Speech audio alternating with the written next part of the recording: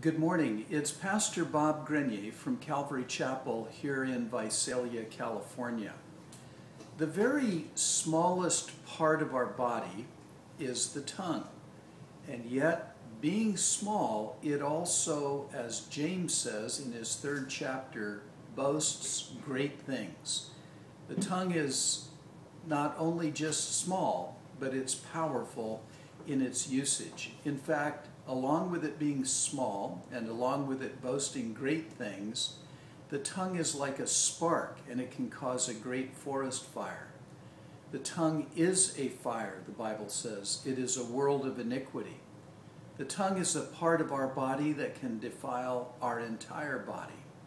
And the tongue can set on fire the course of nature. The tongue is set on fire by hell. The tongue is something that no man can tame. The tongue is an unruly evil and full of deadly poison.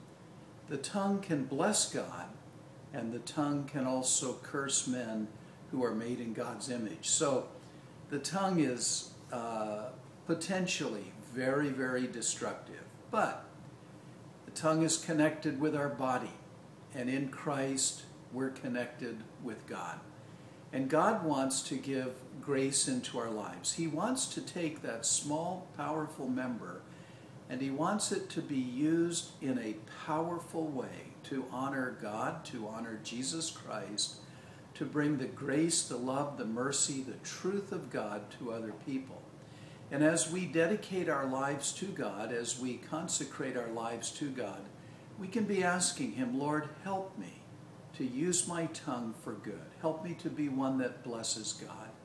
Help me to be one, Lord, that brings the wisdom of God from above, and to keep it, Lord, from bringing the wisdom that's from below. So, it's my prayer today for you and for myself that the Lord would give us abundant grace for today.